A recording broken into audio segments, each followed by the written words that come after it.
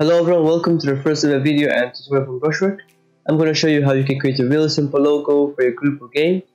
If you want to see more tutorials, make sure to comment down below what kind of tutorial you would like to do next. Also make sure to like this video and subscribe if you would like to support us. You can also join our Discord server down below where other designers can help you and you can hang out with other different designers. So yeah, with that being said, let's get started. So here I have my text. And you're gonna want to choose a pretty bold font. This is my to-go font, I guess. And then just choose a pretty nice color. And when you do that, I'm just gonna customize this a little bit by making these inner letters smaller, just like that. And then just right-click on the text and rasterize type. And then when you do that, just press Ctrl T on your keyboard, and I think you can follow this through Photopea as well. And then right click here, press perspective, and now just drag it out a little bit like this, not too much or not you won't look good. Oh my god, I'm stuttering. Okay, so now go ahead and duplicate this layer so you have another here, and now make a new layer above the one below and right click on that new layer, press create clipping mask, and then choose a darker color. I'm going to choose this color, this one over here. So just drag it down to like here, and then now just color it in like this. Alright, and now you're gonna want to merge these two colors, just like that. Merge these two layers. Alright, so now you can press Ctrl T again and drag it in like this. Not too much actually. Let me just do this again. Then just center it, drag it down, see how it looks. And I think it looks alright. Maybe a little bit more and center it again. Alright, so now make a new layer above that. This is the layer where we will be connecting. Alright, so now when you do that, you can go ahead and actually connect the parts which aren't connected. Alright, so now just connect it like this. And also, just a little tip here: if you can't see the parts where you want to connect, you can go ahead and just drag down the opacity a little bit like this, or you could just draw some dots on top, like here, like this. Just gonna show you real quick. Just a dot like this one, like this, so you can see it like that. But I'm just gonna go ahead and drag down the opacity, which is this layer. Alright, so now go ahead and continue filling in these parts, and I'll be back to you when I'm finished filling this in.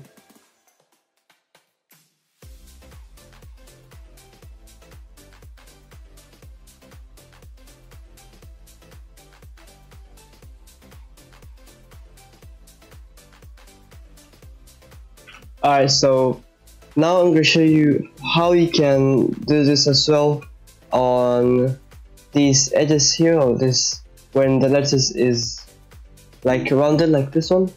So I see a lot of designers making this mistake, which they are gonna do like this and like this, and this is wrong. So what you're gonna want to do, not like this, so not like this, it's not gonna look good.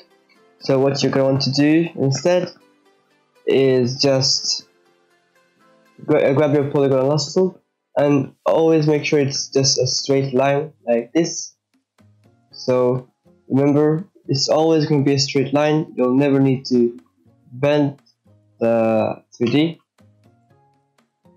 So I'm just going to redo that real quick and make sure it's perfect. So this is not good. Just here. Alright, so it's gonna take some time before you can make it look good.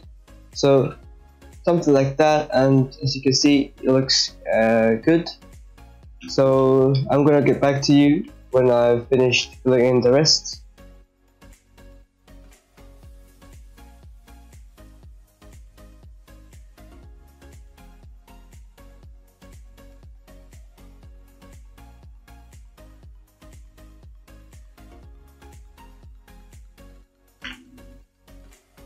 Alright, so now I think I've finished filling in everything. So I'm gonna go ahead and actually bring the opacity back up. As you can see, the connection looks good. So now we can go ahead and start with the shading. So shading, before we do that, actually just merge these two layers. You can press on the first one and then the second while holding shift and press Ctrl E. Or you can right click and merge layers over here. Alright, so now make a new layer above the 3D and right click on the new layer, create clipper mask. So now we're gonna want to start with the 3D. So before we do that, just gonna grab the 3D color again and okay, so I'm back. Alright, so now just fill this in like that. Actually go ahead and grab a softer brush and pass to like 50, just like that. Alright, and then do that to the rest.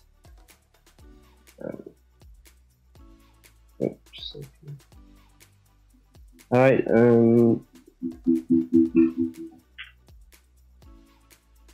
something like that. And now go ahead and do this to the rest, and I'll be back when I'm finished.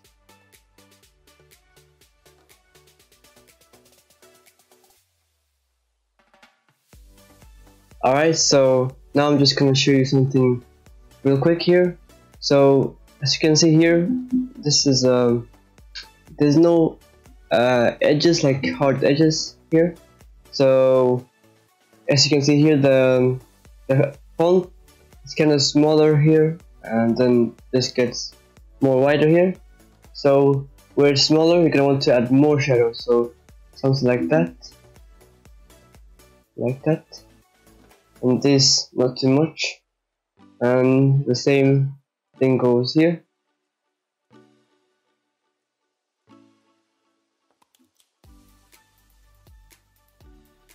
And just delete any, just erase any hard edges. Alright, so I'll be back when I'm finished with the rest.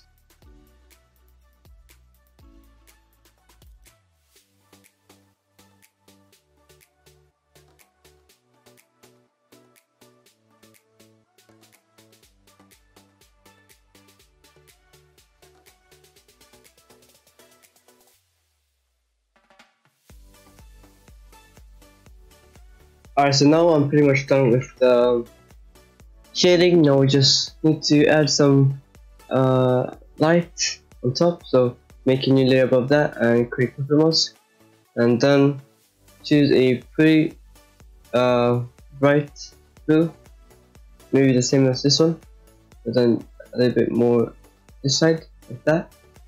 And then now go ahead and fill these areas in like this. I'll show you in a second. So like this, just like that. I'll give it a more bending feel to it, so it will look more 3D. So something like that, and same thing here, and same thing here actually. And then just every place like that one.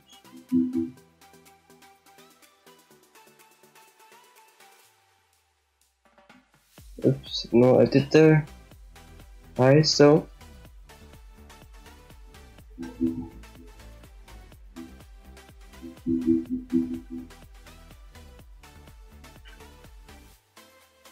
you know, this doesn't feel right over here.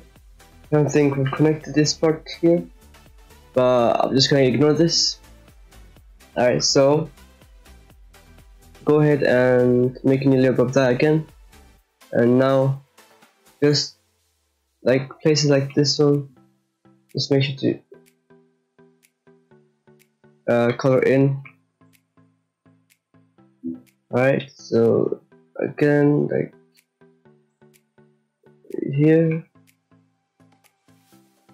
and there and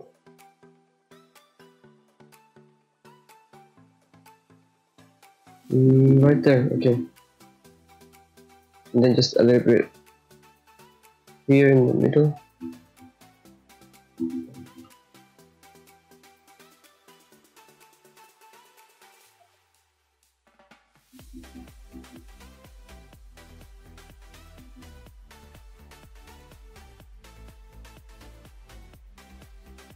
Alright, so just like that, we're pretty much done with the 3D. So now go ahead and go to your layer above and make a new layer, right click, create 3D mask, and choose a like white with a blue tone, and then just opacity back on 100% and like this.